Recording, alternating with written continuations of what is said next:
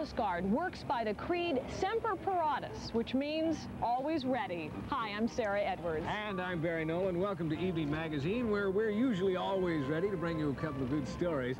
Tonight, we're down at the U.S. Coast Guard Support Center in Boston on Pier 2, where the men of the Coast Guard have been making the waters safer for sailors for some time now. That's right, Barry, and one of the lesser-known ways they are doing that is by buoy tending. In our second story, we'll go aboard the Coast Guard cutter Bittersweet to find out about the difficult and often dangerous task of tending the buoys, and we'll see how it keeps our waterways safe. Also tonight, we'll take a look at the life of a popular young television star, Christy McNichol. Some say she's been growing up a bit too fast. She'll answer that question for us tonight. Then Joyce Kulhaywick discovers how computers are helping average families with financial management. And did you know that Boston was not always the capital of Massachusetts? Ron Robin talks about such interesting facts tonight in his Facts or Fables series. All of that coming up next on Tuesday's Evening Magazine.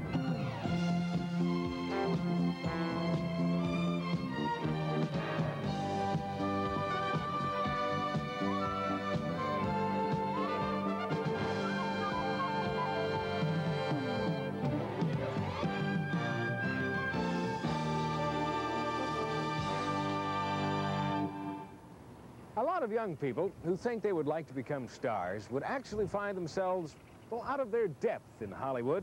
The pressure of all that money, that attention, life in the fast lane can be very destructive to the still vulnerable personality of a young adolescent.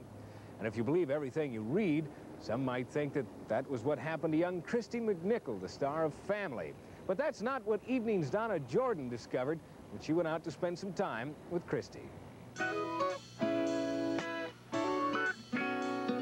Now, this is the Christy McNichol we all know and love, the level-headed and very adult Buddy Lawrence, tomboy star of the highly acclaimed ABC television drama, Family. Even though the series has ended, it's a portrayal the public won't let her forget. Are you really as wise as Buddy is? People say that I'm too wise to be 18, especially when it comes to emotionally wise, you know, head-wise. Maybe that's true, I don't know. I've been through a lot in 18 years. I've been through a lot.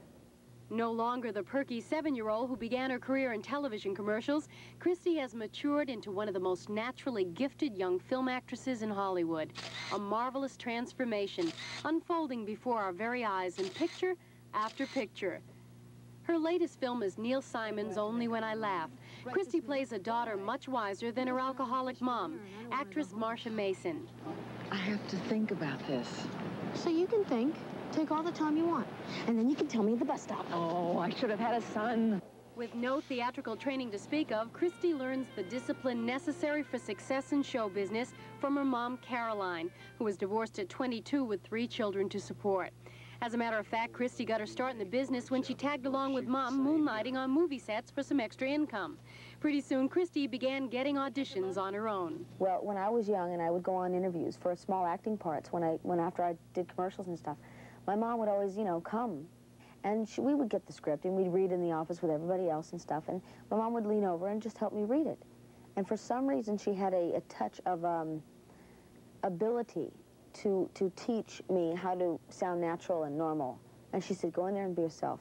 Christy quickly points out her mom is definitely not a pushy stage mother type. And as for the other talented member of the McNichol clan, there's no competition between her and brother Jimmy, a rising star in his own right. This brother and sister duo definitely stays in tune. He's so fine. Wish you were mine. Brother and I are very close, especially now. We used to fight like cats and dogs when I was young, you know. But now he's like another mother because he's overprotective and he's always coming over and saying, did you lock the door? Is all the electricity off? All the stuff, you know, like 2 moms, but he's so cute. It's great that Jimmy and Christy's careers are really taking off right now, but Christy would like her career to soar in a little bit different direction. You see, she's very tired of being typecast as the little girl who looks like the little boy. So she's trying to do something about it. And when her fans saw this cover of Us magazine, they were a little shocked to see the new Christy and also see that it says she takes a live-in lover. It makes them wonder, is Hollywood's little girl growing up too fast? I don't have a live-in lover. And they said I did. I don't. The picture on the cover was okay and everything. It's just that I didn't have picture approval. I would not have picked that picture to be on the cover. I didn't like it, and I didn't like what they wrote on the cover. Even though her Hollywood hairdresser boyfriend, partly responsible for her new look, does not live in, he's her most important relationship to date. Are you still going with the same man? Yeah. Do you have marriage plans? No, not marriage plans. But yes, we're seeing each other.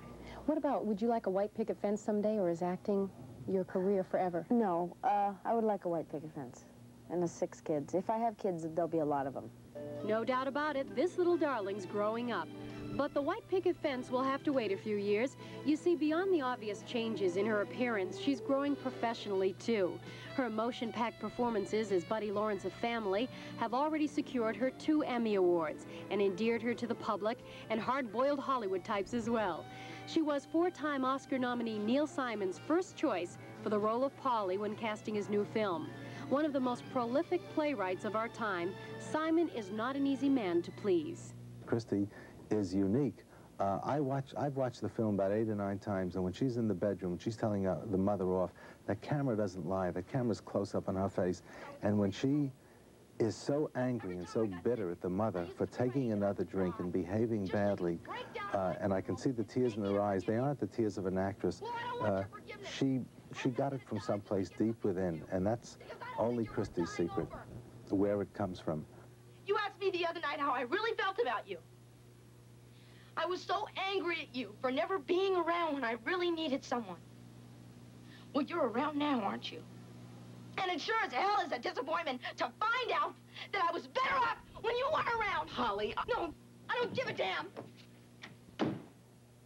I just draw from inside energy and from inside emotion, or I think back on things that I've been through, or if I have to get emotional, I think back on something like a dog dying that I had. I had a few dogs that died. And I think back on emotional things that happened besides that.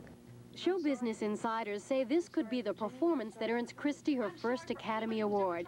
When sitting in the audience, you can feel Christy touching something inside. You feel as if you know her personally.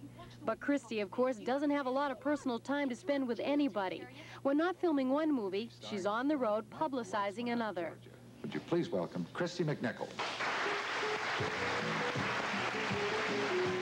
All that applause and adoration can be quite a heady trip, but Christy McNichol seems to be one down-to-earth young lady who will succeed in a business where the lure of stardom and abundance of drugs have ruined more than one future star.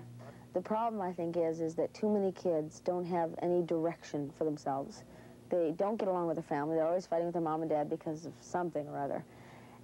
And I think that creates a problem. I think more families should get together and try to talk things out, or maybe see a therapist and talk together and bring out problems and bring out answers and just communicate. I don't think that there's enough of that. And thank God I have it in my life, or I don't think I'd be very together.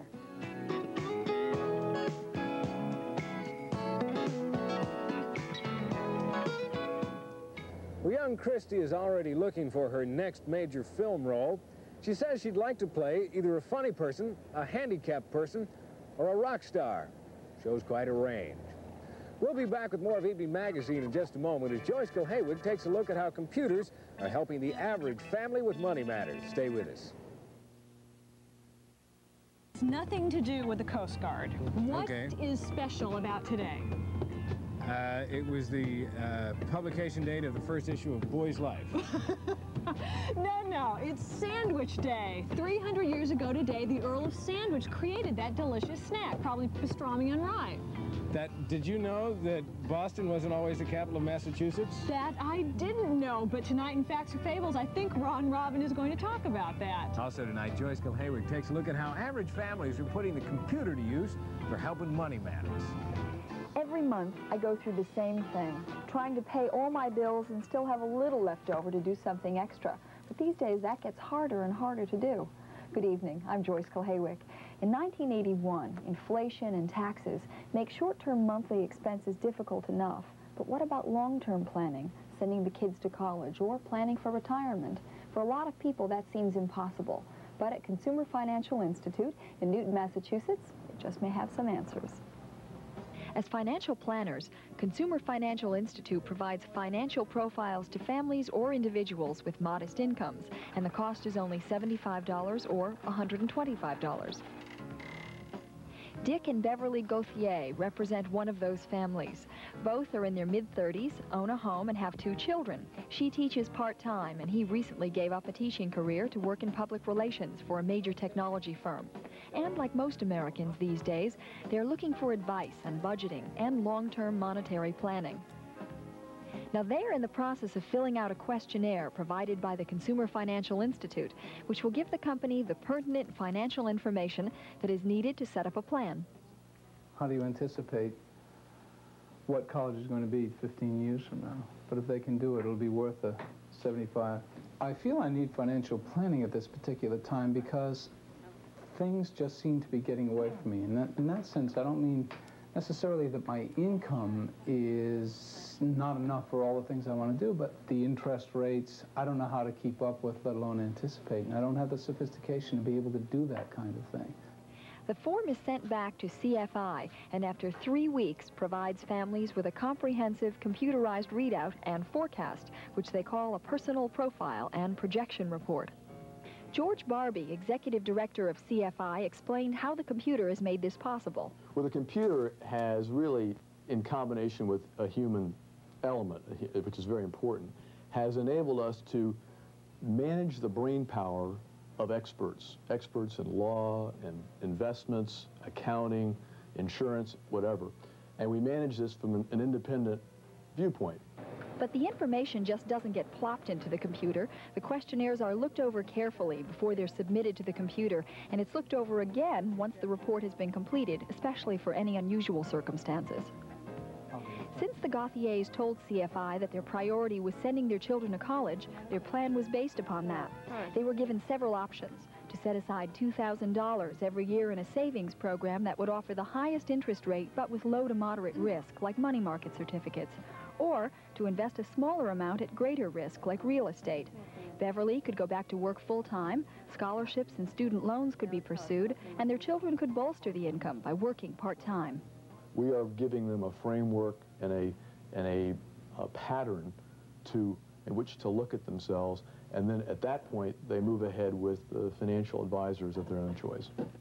Well, none of us may ever have as much money as we think we need, but with computerized financial planning, we can at least afford to figure out how much we've got and begin to understand where it's going. 200 in my checking, please. Ah, beautiful, historic Salem, the capital of Massachusetts. Good evening, this is Ron Robin with Facts or Fables. First of all, we've got to establish what the capital is. That's, well, where the government is going to take place. Well, in July of 1728, Governor Burnet came to town, and he wanted a salary, and the General Court wanted to give him an annual grant. Well, he was very upset by this. So as a punishment to Boston, take a look here now in the journals of the House of Representatives. It says that he adjourned the court to meet in Salem, Massachusetts. Well, on October 31st, they did meet in Salem here in this old courthouse. It's no longer in existence. But the first order of business came from the representatives, and they said, why do we have to come all the way out here to Salem, Massachusetts? The second order of business was from the governor himself, and he says, I want my salary. Well, they wouldn't give it to him. So what did the governor do?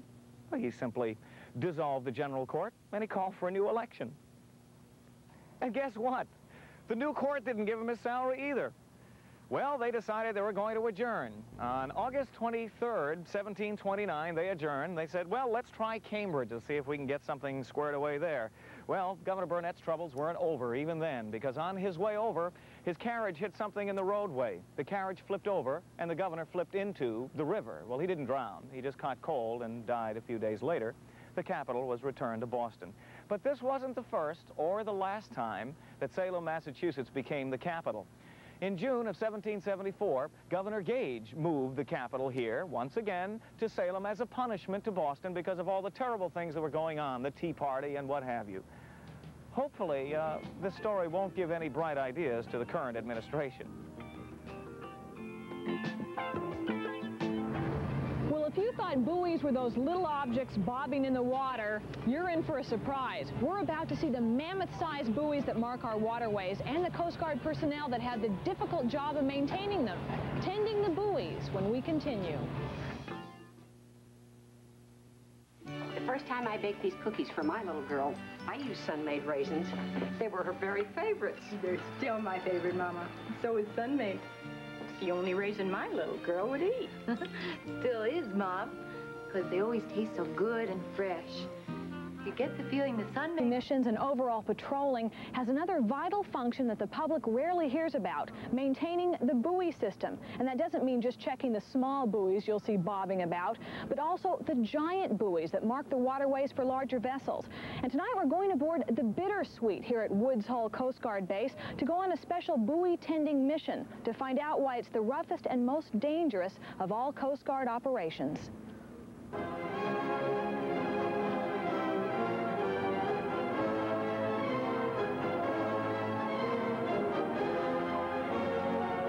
Since before the days of the clipper ships, mariners have needed all the help they could get to find their way safely through New England's treacherous waters.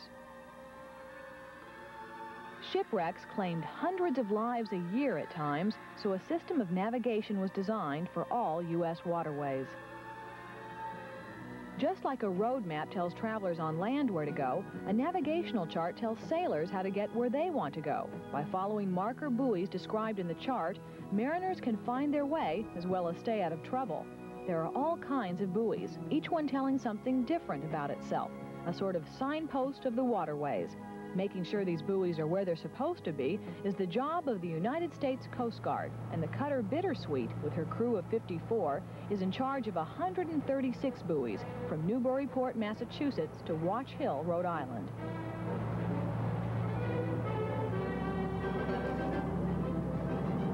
Today's mission takes us to buoy number 26, not far from Woods Hole. A buoy this size costs $15,000 to replace, and the Coast Guard would like to see it last a long time. So every 2 years, each buoy is hauled out, cleaned, and inspected.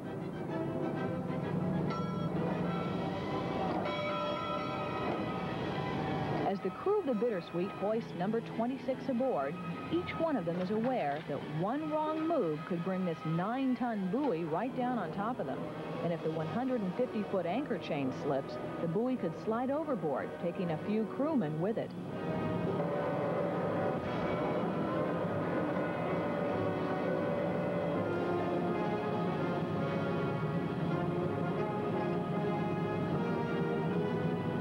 The man in charge of this huge operation is Captain Charles Bell. The men look like construction workers out there with their hard hats on. This work is pretty rough, right? Yes, it is. And when we put in a full day, a lot of times we'll work for 2 and 3 days, 24 hours a day in order to get our schedule together, having lost days to weather, not being able to work with bad weather. So it's a very fatiguing job. What kind of dangers are involved with this work? The aids to navigation mission, that is always dangerous as far as the men working in and under around heavy weights, tons of steel and concrete coming over the side of the ship where the ship is rocking and rolling in the seaway.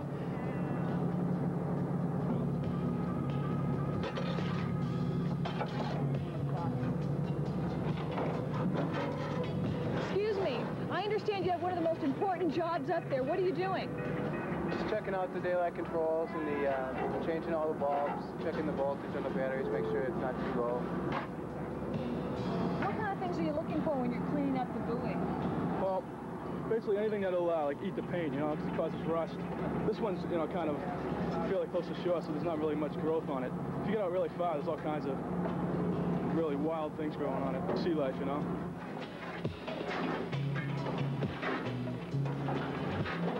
Now, to give you an idea of the size of the equipment we're dealing with, this is a battery from a lighted buoy. It stands 5 feet, weighs 512 pounds. Not your typical flashlight battery, is it? And the light has to last for up to 2 years. For instance, if the light goes out and it's marking a shallow area or a rock, it could spell disaster for an approaching ship. How important is this job? Well, I think it's very important because of all the shipping today, and everybody's worried about the oil pollution. If a tanker would go aground because the buoy was off station, you'd have a major oil spill and an environmental disaster. In a heavy storm in December of 1976, the oil tanker Argo Merchant ran aground off Nantucket Island. Because of her exceptional seaworthiness, the Bittersweet was sent to pump out the Argo Merchant's cargo of oil. Although a real environmental disaster was narrowly averted, the need to keep shipping lanes clearly marked was made frighteningly clear. Let's get a mark. Good luck. 50-20. To make sure these crucial markers are where they're supposed to be, careful sightings are made to determine the precise position for replacing the buoy. On the right, 36-48. Ensign Linda Johansson coordinates the replacement procedure. It requires good seamanship and timing. And when everything's set, the buoy's 6-ton concrete sinker is released. 13. On the right, 36-48. On the right, 35-33. You're there. Let go of the sinker. Set the buoy.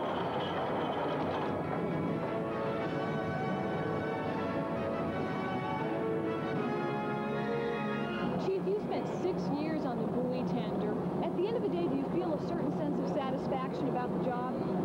You see traffic moving well, and there's nothing in the news, you know, for a long time about accidents and such as that with marine traffic. You feel that you've done your job fairly well. Thanks to the Bittersweet, buoy 26 is safely back in position. And during the dead of winter, this ship will take on additional duties, having to break the ice around the Vineyard Sound and Nantucket area in its continuing efforts to keep our waterways safe. Don't go away. Evening Magazine will continue in just a moment. Now you can buy 2 kinds of Cornish game hen. The typical frozen rock Cornish game hen and the Purdue fresh Cornish game hen. I don't call it a rock Cornish game hen because it's not frozen like a rock. And tests prove it's at least 40% more tender than any rock Cornish game hen you can buy. The Purdue fresh Cornish game hen. It melts in your mouth, not on your counter.